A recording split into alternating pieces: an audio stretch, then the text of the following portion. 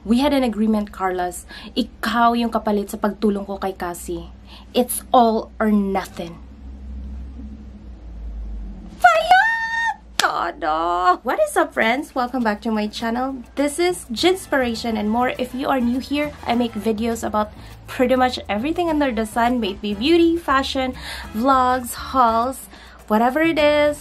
If you want it, well, we can make it happen. I'm a Filipina who lives here in Anchorage, Alaska, and so if you are interested about what I do on a day-to-day basis, please go ahead and hit the subscribe button down below and the bell next to it so you are updated whenever I upload a video. I am very Bisaya, so my accent and my diction are just all mixed together, and I try to speak Tagalog consistently even if nahihirapan po ako. For today's video, I am making a makeup tutorial look of Daniela Mondragon. The Mondragon. Danny girl. Kasi bet na bet ko siya. My mom watches TFC every morning here bago kami pumunta ng work. And Daniela is just my peg. So, kaya nagpaputol na din ako ng buhok kasi Daniela cut her hair. That means I'm gonna have to cut my hair. Kaya nga lang, this is the version where Daniela wears braces. At saka yung accent ni Daniela is nagiging Romina. So, if you are interested and wanted to know how I achieved this look, please keep on watching. Primer, because kailangan talagang kumapit yung foundation natin. This is our foundation. Magpa-foundation tayo because Daniela uses foundation para flawless. Kilay naman tayo, and I'm still using the Anastasia Beverly Hills, and that's the deep brow pomade with Anastasia Beverly Hills brush. Our shadow, we're going to use the It Naturally Pretty. And this has the colors that Daniela usually use, and most of the time she uses like all those blue colors, and gustong gusto ko yun kasi napaka-kontrabida ng dating. Parang ako lang, charot. Natin ng konti, todo.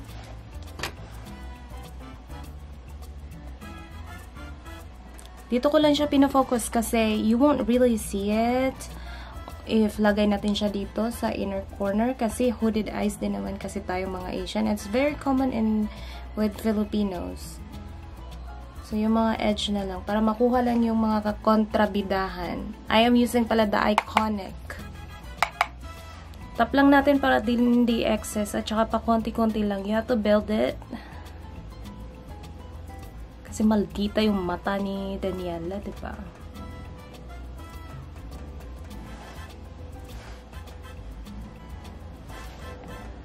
Taray.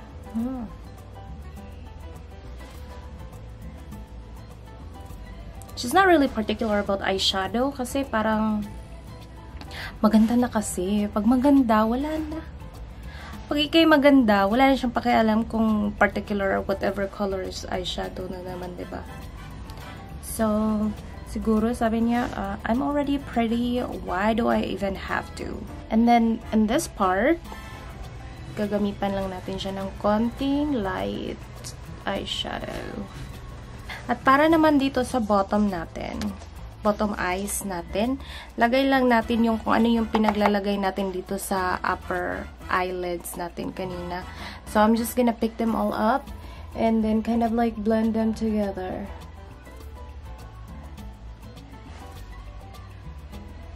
Napaka-pigmented naman ang eyeshadow na to.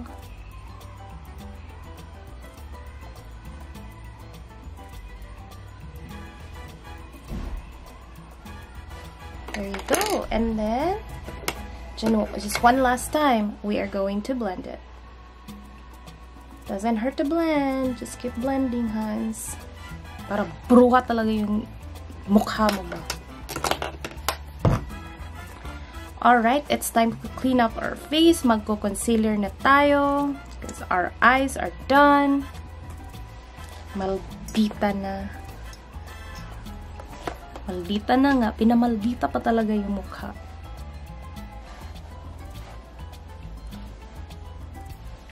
And Daniela loves contour. So, we're gonna contour.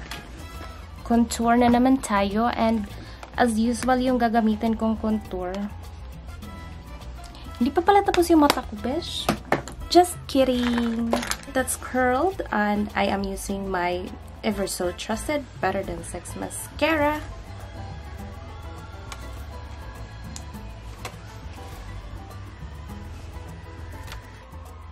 Maldita na ba? Manda ka sa akin, Romina, pagtapos na ako mag-makeup. Next one is, of course, gustong-gusto niya yung nagko-contour, diba? Yung contour, yung mga brown sa pagmumukha niya. So, we're gonna contour. And I am using my ever so trusted again, It Cosmetics na pang-contour. So, let's contour, hun. I'm using this contour brush na parang pang-define. Define talaga siya. Galing tong Sigma. Para plak na plak talaga yung contour ko.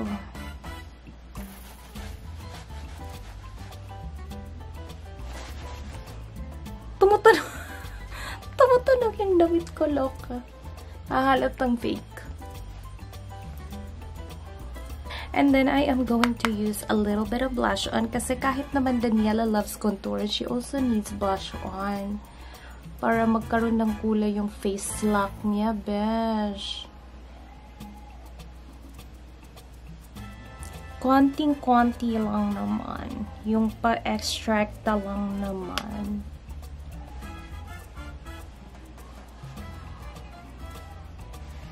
Ganda ni Daniela. Pinapaganda ko sa Daniela eh. Tapos lagyan ko na lang din siya ng highlight kasi may highlight din naman. Dito na din. Para may colors na lang.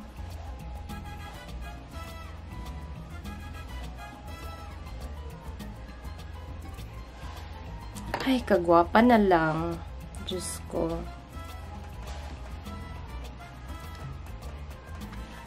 Maldita ba? Maldita kay Kate. Okay, mas maganda si Daniela tsaka mas matangos yung ilong niya. Okay, so contour na lang din. And then highlight na nun. Ang gandang brush nito. Yung kamay ko, ang ganda. Nagwo-work talaga siya, T. Maldita pala ako. Forgot. Akakson. Ano ka ba naman, Savannah? Napaka-harsh naman ng contour mo, besh. Ano ka ba naman, Savannah? Look at naman your nails. My God. Hindi nakikita yung contour ko kasi bakit? Morena pala ako ngayon. Naloka naman ako. Okay na siguro yan, no? Baklang-bakla. Baklang Daniela. Baklang Dani girl. It's Pride Month, okay? It's okay. Love you, mga box. Andito na naman ako eh. Ang kaloka ko talaga. Lipstick pa ako, no?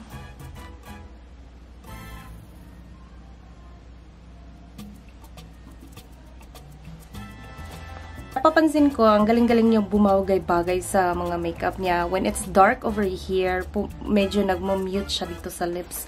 That's how it's supposed to be done. Kasi para balance. Parang hindi naman masyadong dark. Kasi kung dark yung mata mo, dark pa yung lips mo, mukha ka ng bruha, besh. Well, bruha naman pala talaga yung role niya, no? Sige, okay na nga. Kung ano na nga gusto mo, gawin mo na nga. It's a free country.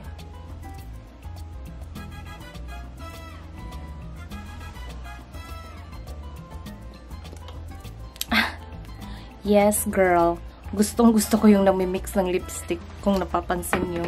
Tapos binubura ko niya naman. One thing about Daniela's makeup is I really bet it. Ako na talaga yung Daniela na Rominang-Romina yung accent, bitch. Todo na to. Saan ka makakuha ng Daniela na Romina pa? Ano ka dyan? Subscribe ka na, besh. Huwag kalimutan. At hindi ko napapowder, mga beshi, kasi dry nga yung skin ko. So, kaya walang pa-powder dito. Ano lang. Likas na ganda. Oh. Oh.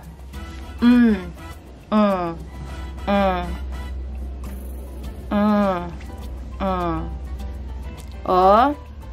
Isa pa. Isa pa talaga. Oh. Isa pa. Isa pa. Oh.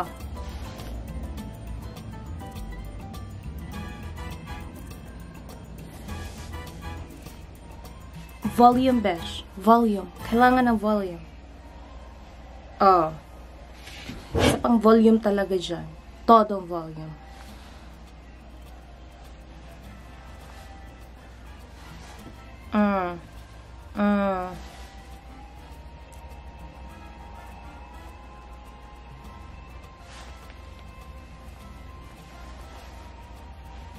Oh, ayan. Ito yung Daniela version na may braces at saka Rumena accent. Ano ka dyan? Ganda, besh. Don't me. O ano, Carlos? Is it still Romina who owns your heart? Sa ganda kong to.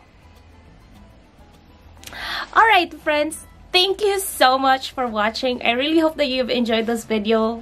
Ang saya. Saya, besh.